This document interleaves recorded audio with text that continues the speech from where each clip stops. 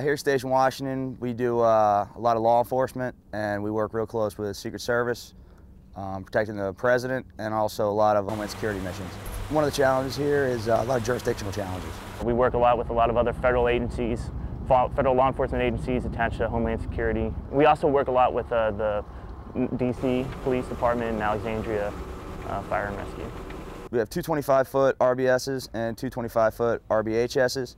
The current boat we're on right now is the 25-foot RBS, response boat small. This is a multi-platform boat. We do about 365 plus boardings a year, and I would say around 30 to 50 search and rescue cases. We cover from Georgetown, pretty much the Francis Scott Key Bridge, all the way down to Mattawoman Creek.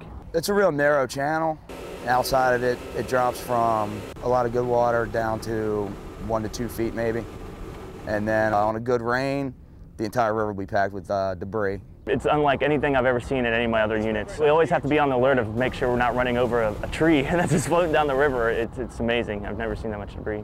Summer here is real up-tempo, real high speed, constantly moving. Also, there's a lot of celebrations in DC, like Cherry Blossom Festival, 4th of July fireworks in both DC and Alexandria.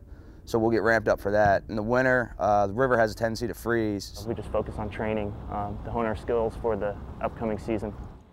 It's great to be in the middle of the nation's capital. We're protecting a very important part of this country, and our mission is highly visible, and people are aware that we're here, and they greatly appreciate that we're out here. I mean, this is our capital, and every time there's a major event going on in the world, and a G8 summit or something like that's happening, you'll know that the Coast Guard's out here. It's great. I love my job here.